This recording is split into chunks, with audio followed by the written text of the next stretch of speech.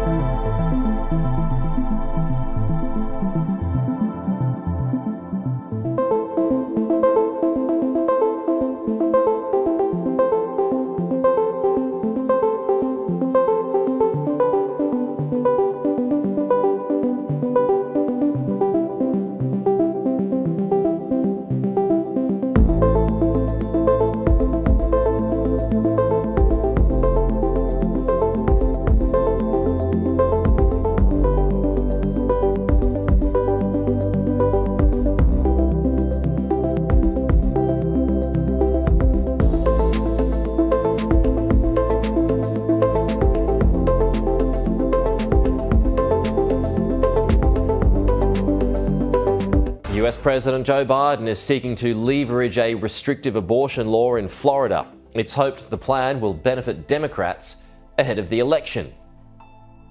President Joe Biden underscoring how his party hopes to put Florida back in play this fall. It should be a constitutional right in the federal Constitution, a federal right.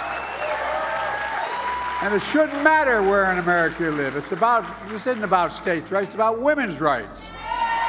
Biden focused on reproductive rights in Tampa as a law banning most abortions after 6 weeks in the state of Florida is set to take effect next Wednesday, May 1st.